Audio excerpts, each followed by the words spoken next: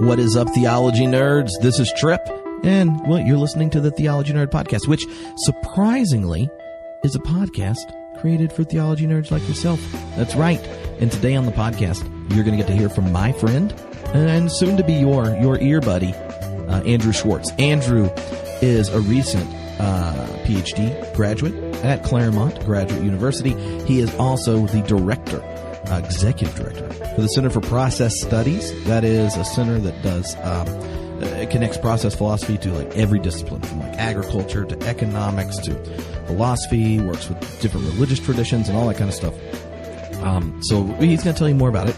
Also, you'll hear more of his story, but he grew up Nazarene in the middle of the country, comes out here, and he just finished working on a dissertation in religious pluralism and what it means to have deep religious pluralism. So we're going to end up talking about that, his story, some process fun, and things. But before we jump in, I just want to let you know a few things. Because one of them is that if you're interested in open and relational theology, which process theology counts, or like modern social Trinitarians, or open theology and such, we are putting together a video course and an online community for open and relational youth ministers. So if you work with students of any kind and want to be a part of this a video course, but also an online group to share resources, encouragement of how you lead students as a open and relationally centered theologian and minister, then join the group. You can text Open Youth to 44222. Open Youth, no spaces, 44222, or go to the website. There'll be links and stuff. Also, I want to let you know, in just 2 weeks, we have our first Epic Reads. Since I finished my dissertation, we're starting up Epic Reads again. This is where the members of the homebrewed community, we read stuff. This time we're reading an article by Bernard Loomer. We're going to talk about it. He is a 20th century philosophical theologian. The book is on, the article's on types of understandings of power and such. It's going to be fun. If you want to join the community, homebrewed community, go to homebrewedcommunity.com. homebrewedcommunity.com. You can become a member, be a part of the secret Facebook group, get tons and tons of classes and downloads and things that you would normally just have to go pay for in the download store. But members can just get them right out of a special little collection right there in the member group. You also are one of the few that keep the podcast going, that make it possible. So I would love any of you that love the podcast, would like to support it, to interact more, to have input on what goes on, to join like the Epic Reads and classes and our Google Hangouts and all that kind of stuff. Go to homebrewedcommunity.com and join up.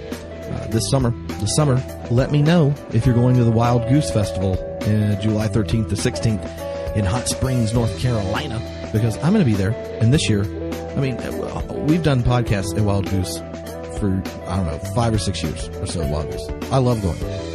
For years, I did the music for the little kids, songs with hand motions about how God loves everyone and wants you to care for others. I did that because I like cheesy songs with kids with hand motions. Well, this year, it's the first year, the podcast is going to be on the main stage. So if you've been thinking about going to Wild Goose, you should go, because you want to see what happens when the podcast is on the main stage at the Wild Goose Festival. On top of that, there's going to be tons of great music, a lot of other speakers, and I know the Culture Cast is going to be there, and our friends from a whole bunch of other podcasts are going to be there at the podcast tent.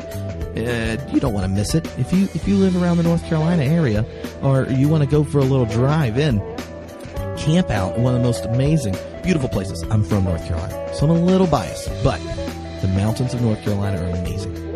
Well, then come to Wild Goose Festival this summer, and if you're coming, then you need to let me know, because we're organizing an area where all the homebrewed podcast listeners can camp next to each other, if you can. We're going to camp next to each other so we can hang out at night, talk, and get to know each other and have some fun. So, yeah, holler at us if you're coming. Last thing is beer camp. Theology beer camp this August. It's starting in Denver, then we're going to Oklahoma City.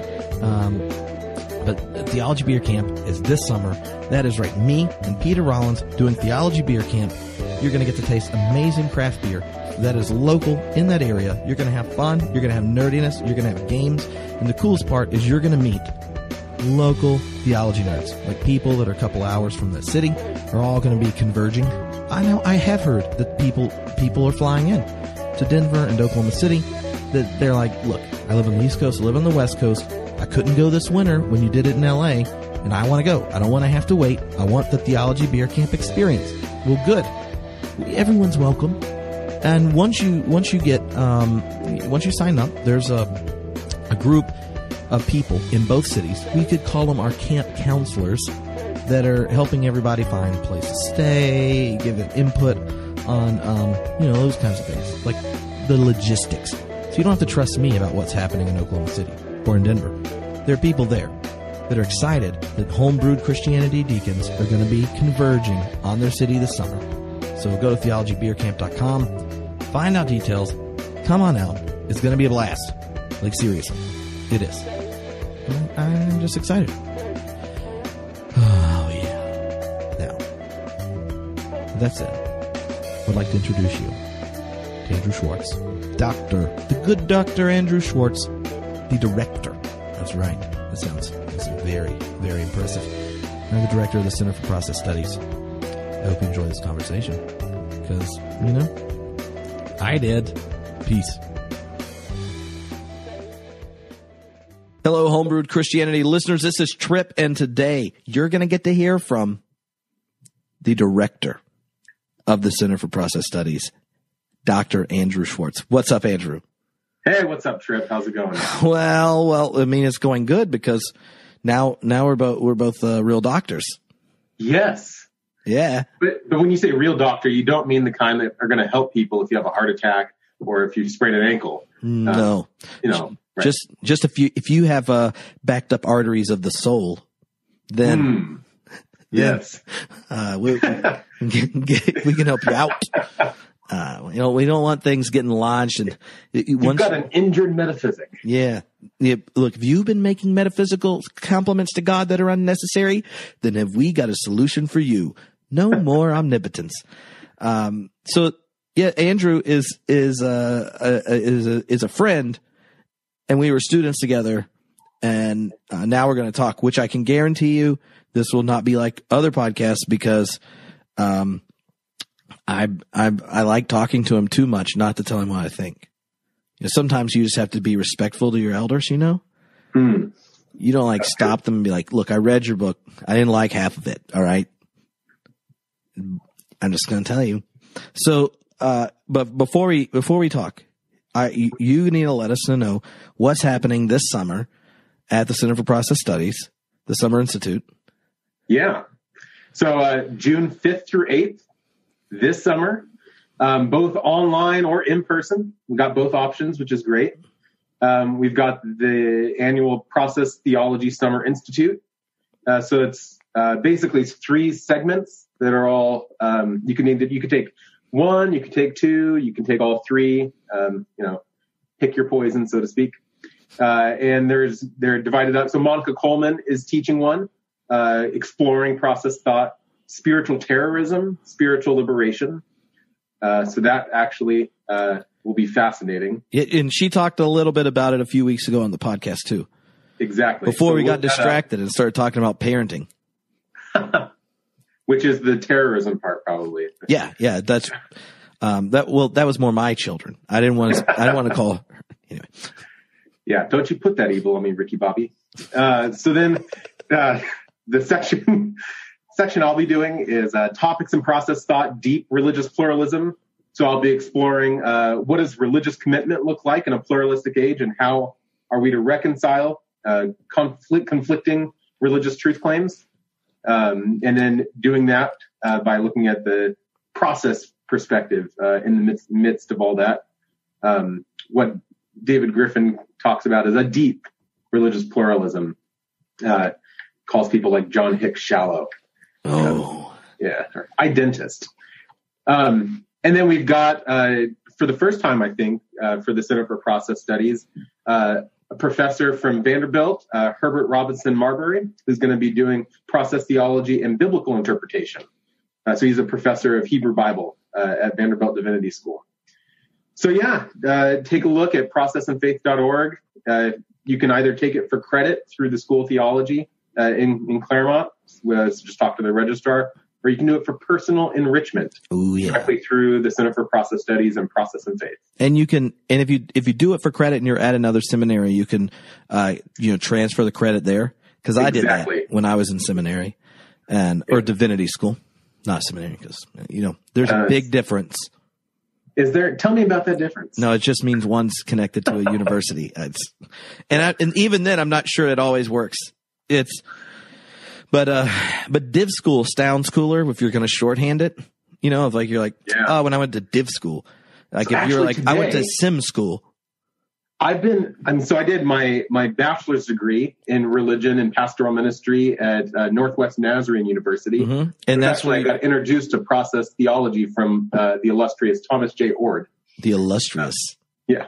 And then went to the Nazarene Seminary and did a master's in theology, came to Claremont. And in the whole time of working in ministry and religion and theology, it wasn't until today that I heard somebody say that they just graduated from the D-Min program. And I realized that they graduated from the Demon program. The Demon program? The Demon program. Ooh. As in like angels and demon program. I don't know. I don't know. Maybe that's just me, but for some reason, I never put those two together. The doctorate of ministry sounds an awful lot like, something demon. from Supernatural. I got a demon. Yeah. I got my demon. Well, yeah. I've read some things on the internet where some more evangelical theologians associate process theology with demons. So, that might happen. Yeah, it's interesting. I don't know many process theologians that actually do a lot of talking about demons. David Ray Griffin has these 3 essays on the demonic that are excellent. And they are like an introduction to postmodern constructive theology but he uses like demons and the demonic to go through the whole thing. And that's the only thing I can think of. Yeah. But, what does a director of a center at an academic institution do? Yeah. So, by day, I do pretty much everything that John Cobb tells me to. Well, so you listen to JC. I do everything that John Cobb thinks, but doesn't actually ask me to do. So mostly it's no. So we're a faculty research center. So, we're beholden to the direction and the leadership of our faculty at Claremont School of Theology. So Monica Coleman, Philip Clayton, Roland Faber, and then also our 3 emeritus faculty, David Ray Griffin, Marjorie Suhaki, and John B. Cobb Jr. And we do, obviously conferences and seminars and courses, and we've got our library, visiting scholars program, all sorts of cool stuff. And I just try to make sure that ship stays afloat. Well, it's better than sinking. It is. Yeah. So I think things are going well. I've been doing, I came in actually as the communications director as a student worker with Federal Work Study. So thank you, U.S. government, for making it possible for me to be where I am today. And, so then, eventually, so I became the managing director, about 3.5 years ago, and then actually became the executive director just this past September. Mm-hmm. The main difference is now I have more responsibility for like long-term goals and fundraising and other sorts of directions that I did not have responsibility for before. So you said that you went through Nazarene undergrad and divinity school. So. Correct. And you wrote a dissertation on deep pluralism. Yeah. I'm guessing that if we talked to freshman 18-year-old Andrew, his first day when he stepped on a Nazarene campus, if I was like, guess what you're going to do? You're going to write a dissertation on process theology's understanding of deep religious pluralism. You wouldn't have known what to do with that. I would have said, what is process theology? What do you mean by pluralism? What makes it deep? I would have had no idea what I was talking to. When I was, I grew up in a religiously diverse household. Mm-hmm. So my dad's Jewish. My mom had a Christian background. neither of them were actually religiously active, but they decided that they wanted me to be a good moral person. They should probably send me to church or something like that. My dad figured, Christianity, it's like Judaism with a little extra, so why not? And so I started going to Awanas at the local, the non-denominational church. And then I guess I was proselytizing to one of my little friends, like, I was like 5 years old, and he started coming to Awanas, and then he told his mom that she should go to church now, and his mom told my mom that she should go to church. Before you know it, everybody's in church. And my mom says, I was thinking, my grandmother, her grandmother, my great grandmother, once told me, those Nazarenes, they're good Bible believing people. Apparently that stuck with her, and decided we should start going to a Nazarene church. Oh. Yeah, right. So we did, and I decided when I was in high school that if I really cared about God, if I thought, if you're going to devote yourself to something, the most important thing in the world, God, might as well include your occupation as well. I mean, that made sense to me. It's all or nothing. Not necessarily give him half of myself. Yeah. So I decided to go and study ministry. And then while I was at Northwest Nazarene University, I was opened up to the variety of ways in which you can serve God and minister in the church. But I also became increasingly interested in diversity in different ways of understanding and living the world, both within Christianity and beyond. Mm-hmm. And I was intrigued by questions of salvation and exclusivism. Hey, how come that annoying kid, doing graffiti on the back of the pew is going to heaven, but Gandhi's going to hell? That didn't seem right. It doesn't. And I'm not sure that was the case anyways, but it made me think. So I started asking some questions like that. Stumbled across this guy named John Hick when I was in the Nazarene seminary, only to find out that at Claremont, everybody knew who he was because he taught here.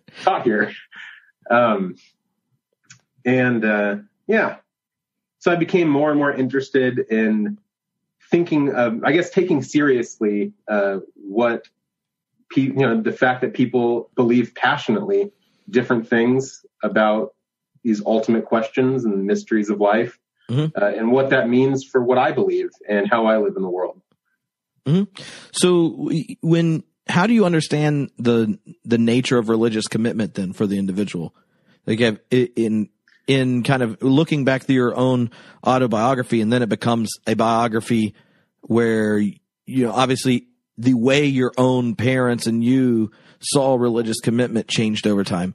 And that being a place that you begin to reflect on and thinking through your dissertation, like how would you describe religious commitment? Yeah, it's a good question. My impulse is to want to say that religious commitment is in process. Yeah, right. But in all truth, that I'm not the same. There's a sense in which I'm both different and the same today as I was when I was 18-year-old me. I think that's okay. Mm-hmm. In fact, it's actually probably a good thing. And what I think we often, I've had this myself, and I know a lot of friends of mine who, when you start studying theology, in the beliefs that you held onto from when you were a little child, which, aren't as well developed or, as they hopefully would become by the time you finish a doctorate in the subject. Those core beliefs that you hold on to passionately start to get challenged. And a lot of times people have like a crisis of faith. I don't know what to believe. I don't know who I am. I think the crisis has more to do with the assumption that believing something different or being on a journey or asking questions or continually trying to create ourselves and find ourselves and rediscover ourselves, that's a bad thing. Mm-hmm. And actually, I would say that probably stems from a bad metaphysic.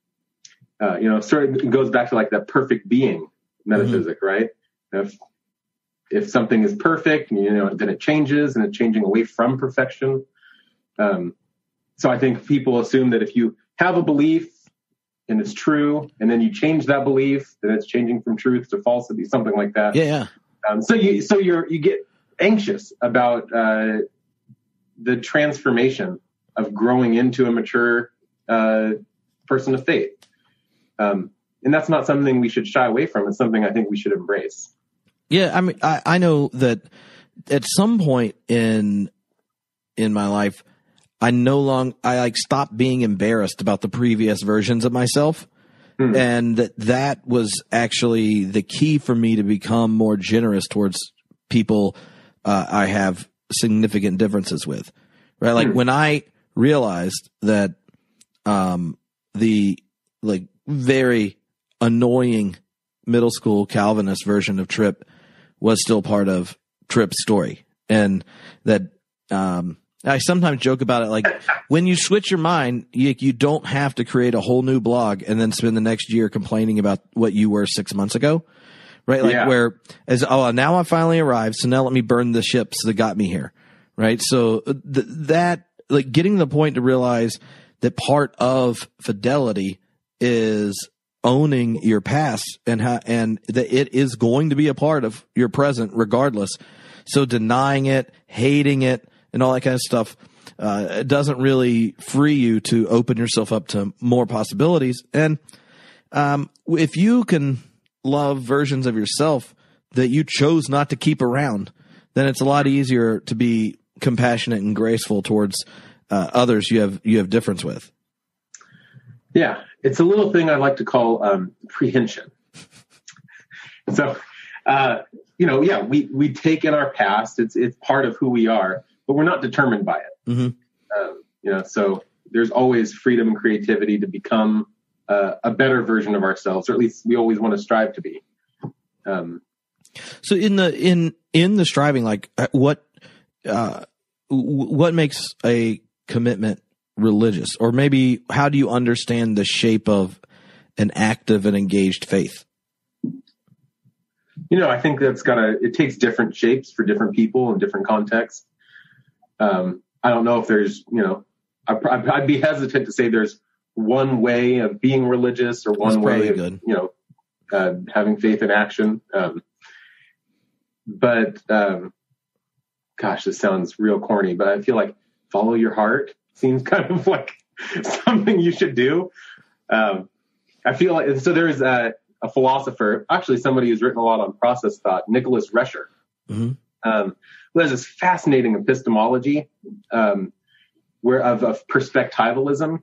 And at one point in time, I think he says something along the lines, sorry, Nick, if I'm misquoting you here, but something along the lines of we should accept, embrace our own perspective, because if you're not going to, embrace if it's not going to be your views, whose views are you going to hold? Mm-hmm. Right. We're kind of limited to our own context. So I don't know. You do the best you can with where you are and what you've got, and acknowledge that you take your perspective with you, but it doesn't always have to be the same perspective. Mm-hmm. Well, and I think that's important because some depictions of what like the highest religious commitment or faith looks like, there are assumptions that it is a singular thing.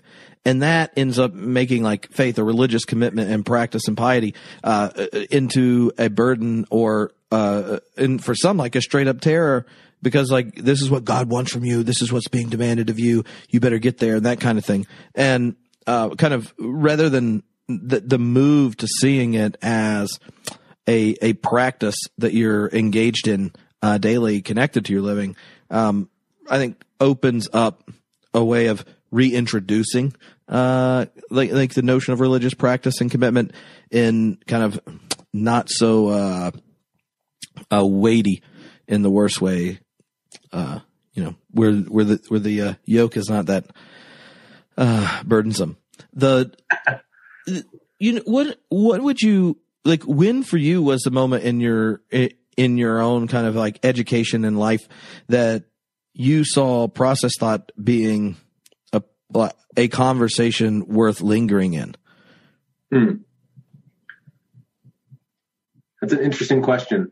I would say probably like my senior year of college, taking systematic theology from Tom Ward, where it wasn't actually, I don't think it was properly a systematic theology class as much as it was like a philosophy of religion class with the intro to process and some other things, which was fantastic. So I actually realized at that moment that there was something called philosophy of religion and that I really liked it.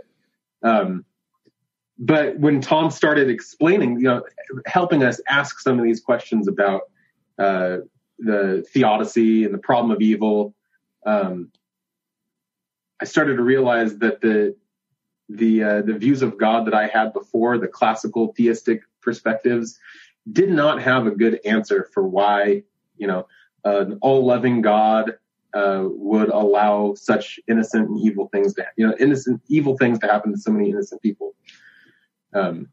Didn't make sense. But with a process understanding, I started to think, well, wait a second, there might be something there. Another way to understand how the world works and how God works in the world without getting rid of God and without just, accepting that, rape's a way to, I guess, help you grow spiritually. I don't know. So yeah, theodicy, it was my first thought. Yeah. And so when was, the question around religious pluralism, like on your radar because no one writes a dissertation on something they're like, you know what? That's neat. So in the same time as an undergraduate, I really was focusing more on like diversity within Christianity. Because growing up in Nazarene, I was like, well, it wasn't, I was actually somewhat a little bit shameful of just how little I realized there was diversity regarding biblical interpretations, view of divine agency. I mean, all sorts of things, right? And the more I started to appreciate different atonement theories and different ways of understanding the role that Jesus plays in atonement,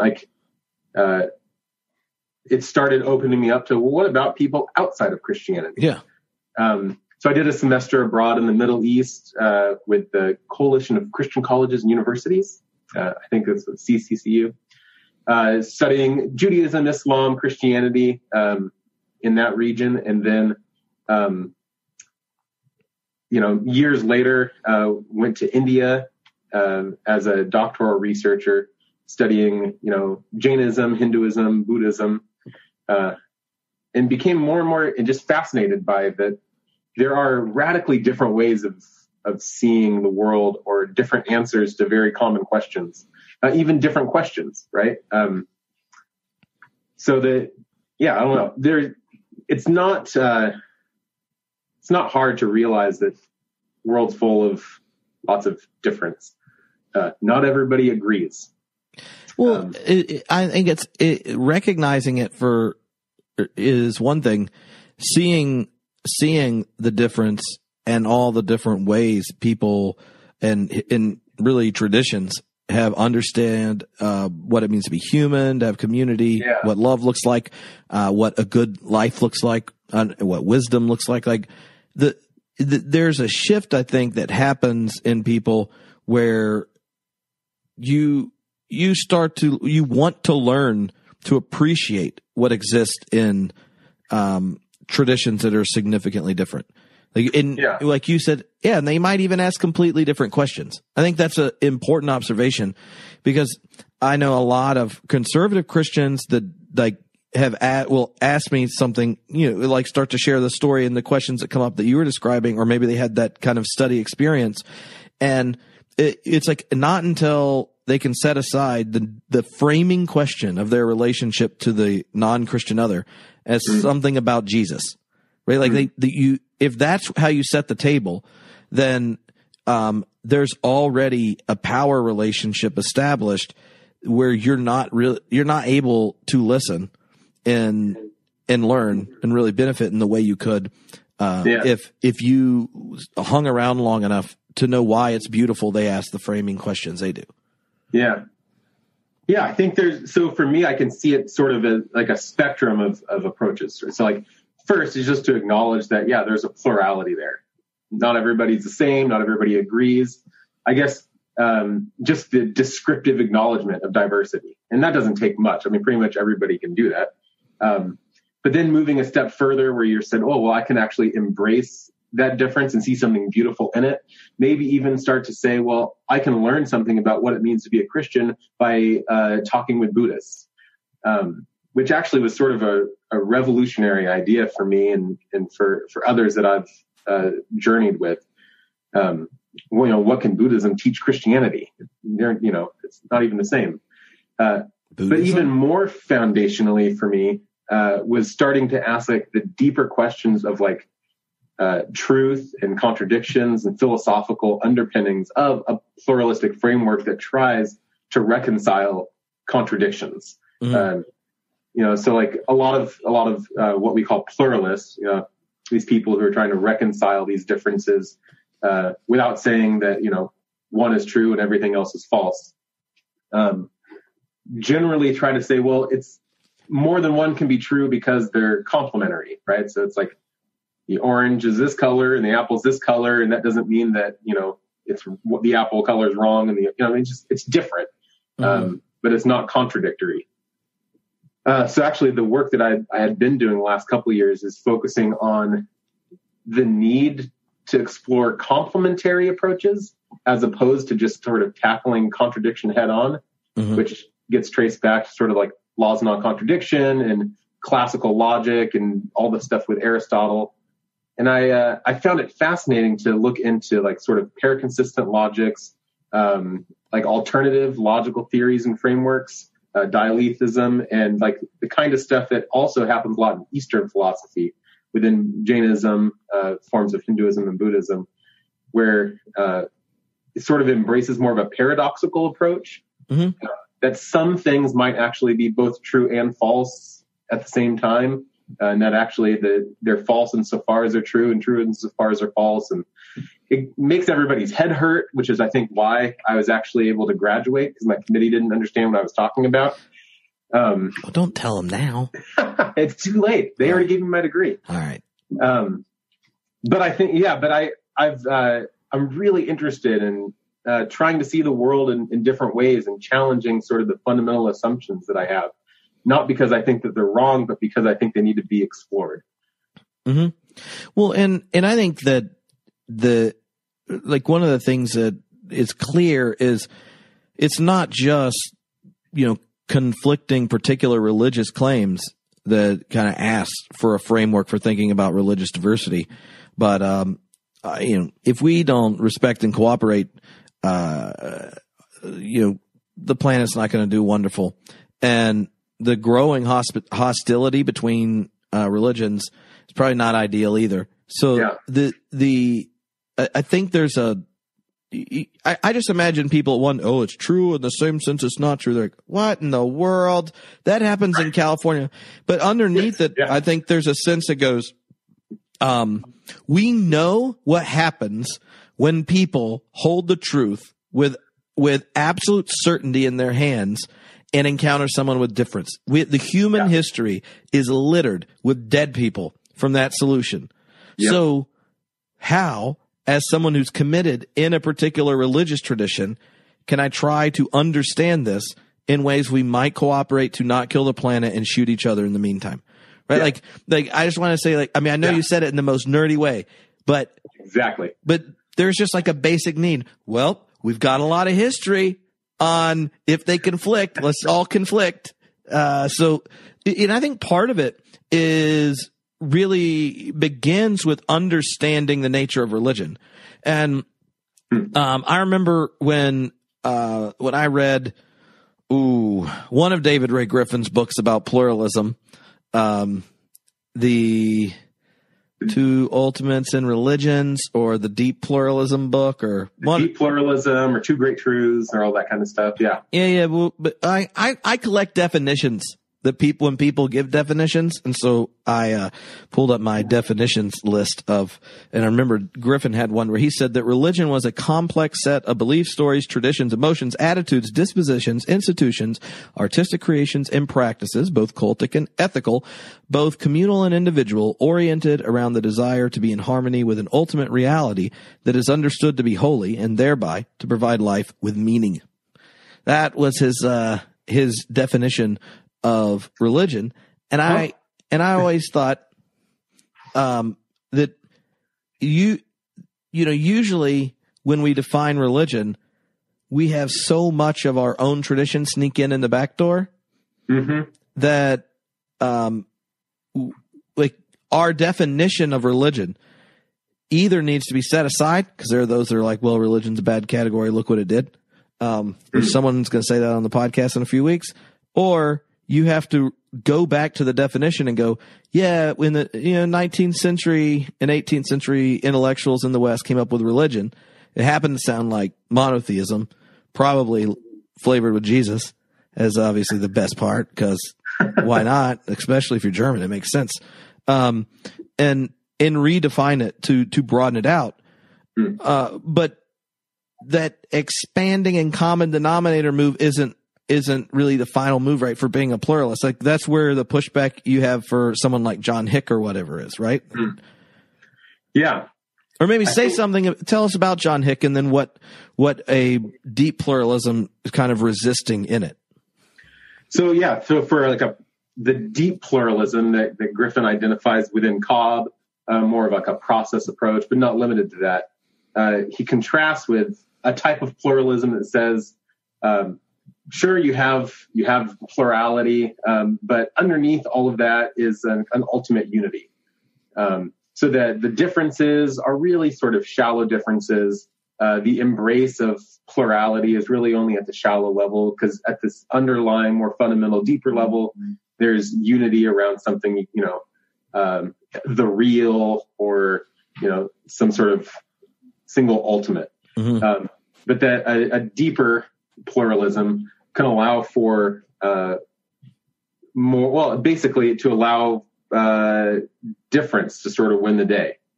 Some people sort of described it as a difference between, instead of having many paths up one mountain, maybe there are many mountains, many ultimates, many end goals, many things that the religions are trying to pursue. Within Process and John Cobb's view, there's a description of a complex ultimate. You got things like God, creativity, the world. Others have tried, Darren Yamarino, I think, lists 5 in his book. Shout out to Darren. But ultimately for me, I think, and you mentioned, moving away from the nerdiest description possible of, it's let's talk sexy about alternative logics and the impact they could have on your understanding of religious difference. Not a big conversation starter, but intellectual humility, I think, is really key for living in a more peaceful world. And it doesn't mean that we have to hold loosely to our convictions, but I think that we have to be slow to be aggressive toward others. Mm-hmm. And when you're thinking of this idea of multiple ultimates, how is that not polytheism? Like, right? I think that might be the moment you start making multiple, what's supposed to be one. Yeah. Math. Well, yeah. Unless you're going to tell me there's 3, because then I know. Question about the Trinity. Oh, right? Well, we got that math worked out. Okay. Tell me about that math. Well, 3 is actually 1.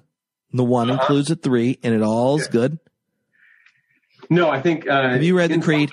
Do they let you read the Creed? You maybe had too many CST classes. You need to talk to Dr. Min. This is all. It's all there. No, sorry, I'm not going to harass you, but. No, but I do think I do think what is meant by having multiple ultimates. Say a bit about that. Like why? Yeah. So for some, I think you could actually say there are like polytheistically, there are, the affirmation of more than one ultimate, more than one divine. I don't think Cobb goes that way.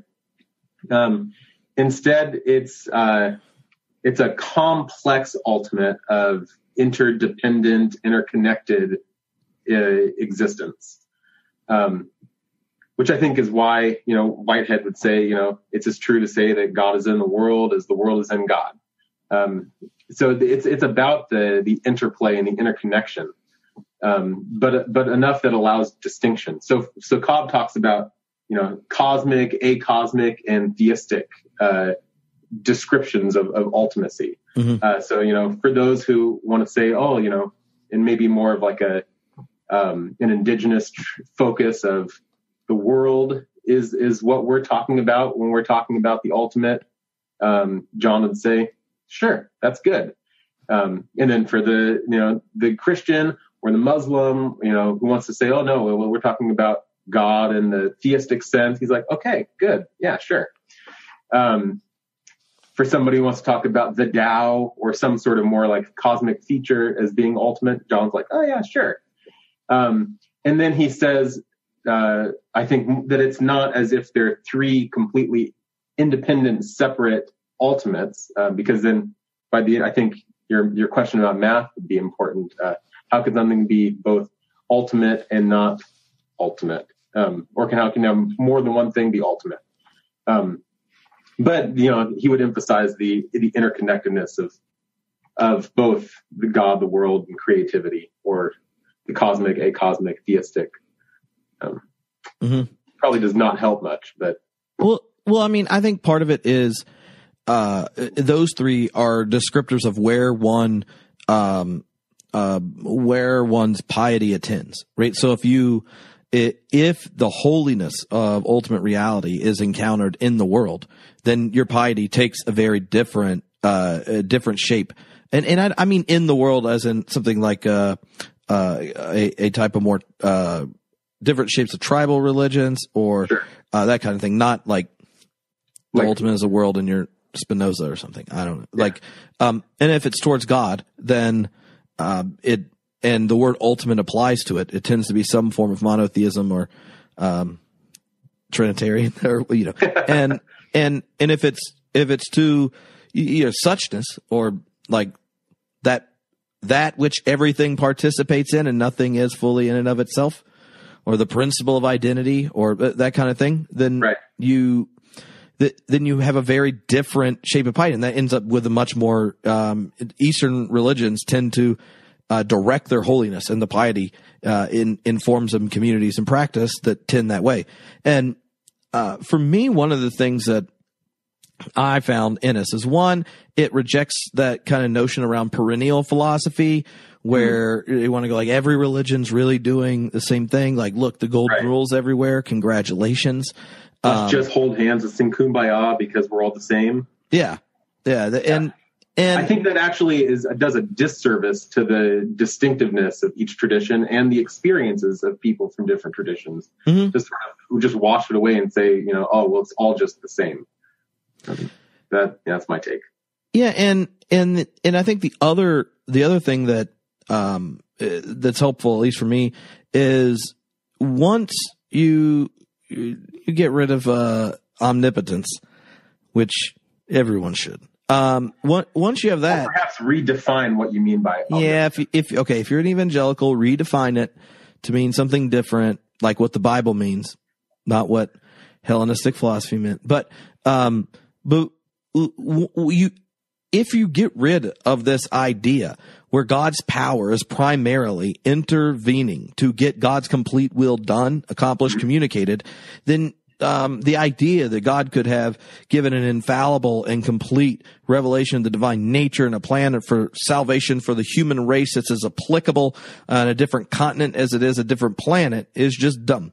Like, once you don't have that, then and you think there's a God in relationship to you, then you have to start to think, why would there not be genuine responsiveness that leads towards something beautiful in all the different historic religious traditions? Again, this is just on basic Christianity. Like, if God is always in relationship with you and loves you, then would there not be wisdom to be gained in any tradition that is a cumulatively shaped tradition that continued to give life and sustain people over time? You should just assume that's the case. But I think like that get rid of the perennial, they're all saying the same thing. That just creeps me out. Everyone's equally wrong.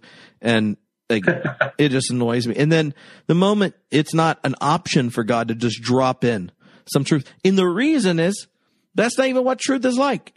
Like you don't, like no one, at least, okay, maybe someone has, but I've never had the experience as a minister where someone's like, you know what? I want to join the church. I've confessed my faith and stuff. It was real nice. Like, I was sitting there, I was just having a normal day, and God showed up at the creed and was like, you should say this. I did. And now it all makes sense. Like, no, that's not how people are moved. It's usually like you have an experience of intense joy or this ecstatic religious experience or your intense pain. Like, it's like when you come to faith and have these encounters with God, it's not because there's like a perfect, conclusive, cognitive box of ideas that pop up.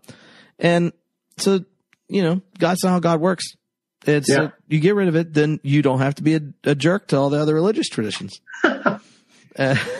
Yeah. Well, there's, you know what? I don't think that we all have to agree in order to treat each other with respect. No, but if you are treating them with more respect than you think God wants to, it's a little hard. I mean, I think that's the other side of it. Like, I know I just feel like all progressive who want to be nice and like but if your God's an asshole, don't be surprised that the best you can muster is one step nicer. Like, anyway, yeah. But but God is love. Yeah, I don't want to vent at you. But so when, so maybe you can say just a bit about what is meant by the relationship of God and creativity for process philosophy. How do you understand the relationship between God and creativity? Yeah, that's a great question.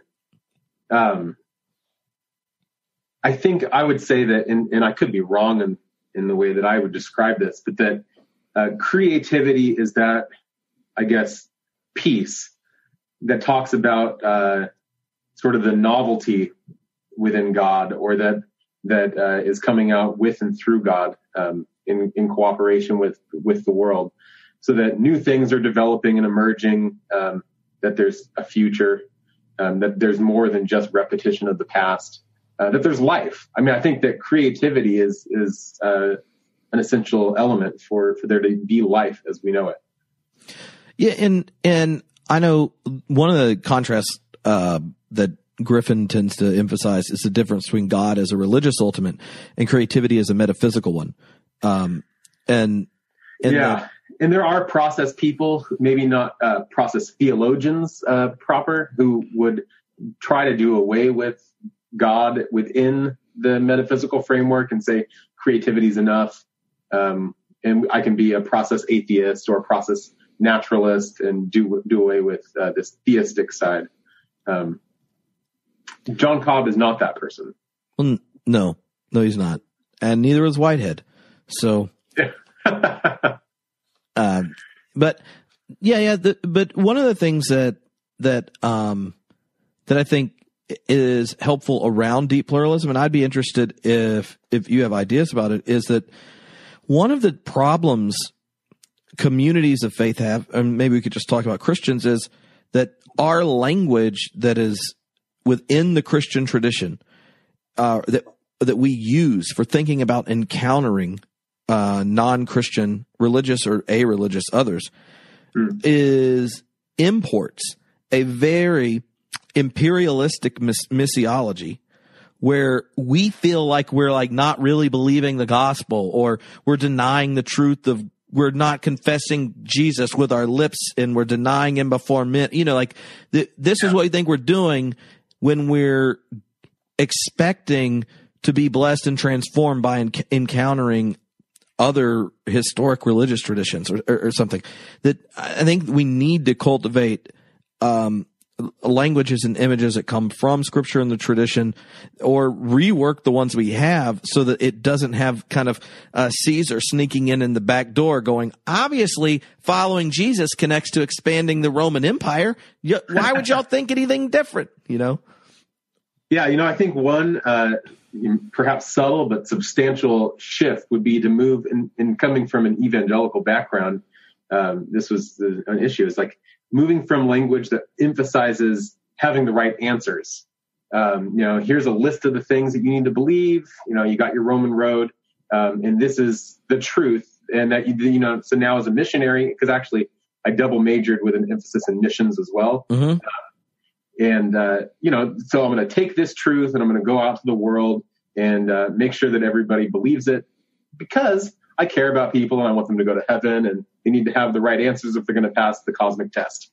I think when you take a move away from that emphasis and focus more on right relationships, how we treat each other, how we're, caring for our neighbors, providing for the least of these, loving the Lord your God with all your heart, soul, mind, and strength, loving your neighbors yourself, that the right answers or the wrong answers or any answers become less relevant, and we end up being able to engage in a more compassionate, loving, respectful manner with people for whom we are different and disagree. Mm-hmm. And I would actually suggest that that's a more Christian approach to religious difference. Well, I mean, don't you remember in the Gospel of Matthew where Jesus was like, if you enter a town and they don't want to identify me as Lord, then you tell them you are just going to go to hell. You tell them that. I thought that was in John, but yeah. John, Jesus is not, he doesn't send the disciples out on missionary journeys during his mission in John. He sends them in the long prayer in Holy Week. Come on, Andrew. There's a long mission prayer in John. It's just a long, long prayer for chapters. But Luke sends out the 12, then the 70, and Matthew is just the 12. I guess the 70, Matthew forgot about them. Probably included Gentiles. Matthew's not hip on having too many, he's not too Gentile friendly. But, so I'm interested in this. This might be more Tripp asking than if you're listening to the podcast, you can just listen anyway. So when you got done with your dissertation, and the first day or two, I'm sure sleeping was fun, but I've had a couple days in a row where my body over the last 3 years of writing the homebrewed books, dissertation, and articles and stuff like that. Now it just feels like it should read and write from about 10 p.m. until 1. And then I wake up at 5:30, even though there's no alarm set. It's just like, you should go ahead and outline what you're writing today. And like a blend between muscle memory and carpal tunnel. Probably both. So what are you thinking, or what was your process of deciding what to do next? Cause no one's going to assign it to you. Yeah. Point. So actually one of the steps is over the summer fixing up my dissertation and preparing it for publication with a new series with Lexington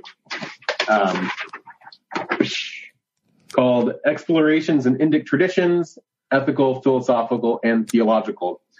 So I'll be publishing my dissertation with them, and one of my committee members, Jeffrey Long, is a series editor. So mad props to Jeff for that. And in addition, it's actually a lot of my work is focusing more on ecological civilization, on the sort of applications of process relational perspectives, and just trying to making the world a better place. So I've got, a number of book projects I'm working on with, a variety of process peeps. Process peeps. But yeah, it's a good point that you get to that place where you're done with school, people aren't, unless you happen to work for somebody like Philip Clayton, you're not regularly getting assigned tasks, what you're going to do next. So yeah, there's a little bit of freedom there, which is kind of fun. I know, most people say, now that I'm done with school, I'm going to actually read all those books that I wanted to read but never got a chance to. I've read quite a few books in the last few days, and I haven't read for no purpose. So things I footnoted or I wanted to read and stuff, I was going through them, but I read a lot just for the podcast. So, my natural reading pace is pretty fast, and so I'll read a lot of things for just so I can interview you. And so, but reading a book to interview you, I have like a 90 minutes that I will like take the book and I play a game called read the table of contents and guess the arguments, and then go based on the table of contents to where I would think the turning points are and see if it's true. And I look to see who's footnoted the most, then go to the table of contents. Then I go into places in the book where I would go, if this is their argument, here's what it would be. And then if I guess right, then I start making up my questions. But if I don't, I've had a solid chunk of time where I've been binge reading Netflix. And by reading, I really mean watching. The actual mode of communication of the text is different. Like, it doesn't matter because a text is a text, and it becomes a text as you receive it and interpret it. So, I don't think you want to minimize the textual encounter with Netflix on your iPad. It's actually part of an oral tradition. Mm-hmm. The spoken word, known as Netflix. Yeah, and the thing is, see, now I think we're on something. The Church of the Netflix. Oh, you're just like, look, I just streamed all of Lent. I just binged Lent this morning. It was like Holy Saturday. I haven't been to church in a while. I just binged Lent. I got super depressed and junk, and then realized, hey, I could just take some caffeine, stay up, then boom, Easter. I'm ready. So between Church of Netflix and God is Google, I think that my mom will put me back up on the refrigerator and pray for my salvation. Yeah, well, look, if she wouldn't even be in the church if you hadn't witnessed. And there we go. It's like you're Awana's, and then your Awana friend's mom. That's all part of the lure. And then what happens is she prehended this previous memory about the Nazarenes, and this time, boom. Did you do Awanas when you were a kid? No. You don't know that we did. We are Awana cubbies. We're happy all day long. We know that Jesus loves us. That's why we sing this song. Oh yeah. You don't know that? Okay, so you're missing out. My family were Baptists, so we had royal ambassadors. Yeah. That doesn't sound very imperialistic, though. No, like you moved up the ranks, you started as squire, And I'm going to find the pledge because I won't get it correct. The pledge? Oh, yeah. Nice. Royal. No, not British. Oh, internet. Apparently the British have real royal ambassadors. Exactly. That was the first thing I thought. Yeah, that was not what I was looking for. But royal ambassadors is what we were in, and you could go squire in the night and stuff like that. And let me see. Do you have the pledge? Oh, they clearly updated it. Not the same. Yeah, now it's it's even more evangelical than it was. But what does that mean? Does that mean that the Southern Baptists were taken over by fundamentalists? See, I don't know, but I feel like that goes back to the beginning of our conversation, where people, you're the faith that you're holding on to isn't static. There you go. I mean, why not go for the callback? Because someone needs to, and now let's see. It's something about service and love, but in it had the brotherhood of all Christians uniting in service and in love. And my theory was when they got rid of it, that when you have the word like brotherhood and uniting, sisterhood. Well, no, I thought it sounded too communist. Oh, okay. Because like the brotherhood uniting with all Christians in service and in love, like they're like, oh, that sounds like too comrade. And then that's a possibility, because they used to the campus ministry group used to be called the Baptist Student Union, and then they had to change it to campus ministry. And I'm sure there was a reason, maybe that we don't use union very often in general for anything, but I also think they were worried that you don't need college students. It wasn't an official motto. I don't believe it was in our the manual of the Church of the Nazarene, but our unofficial motto was don't smoke, drink, chew, or go with girls who do. That's boring. Yeah. Well, you're welcome. This is a true story. I preached at my wife's ordination service. And my opening line was, "It's rare that someone would ask the first person they drank, smoke, and had sex with to preach their ordination service." So you weren't Nazarene? No, we just started dating at 18. We could have been Nazarene. Like we kept all the unholiness until we were married. You know, it's interesting, the kinds of things that you don't really, like, you go to church your whole life, but you don't put a whole lot of thought into, like, what's said and done up on the front, standing in front of the congregation. I think one of the first times that I, like, administered communion, I reading my scripture, I'm doing a prayer, this is the body. And then I sort of like, how do I get people to put this in their mouth? Everybody's holding their wafer. They've got their little cup of juice.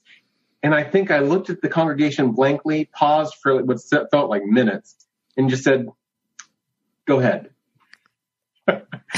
Like awkwardly. Everybody's like, "Okay, I guess now's the time." I mean, you could have said worse things. I could have. Though that's very clear that you were uncomfortable. I had no idea what I was doing liturgically. Yeah. Chew on this.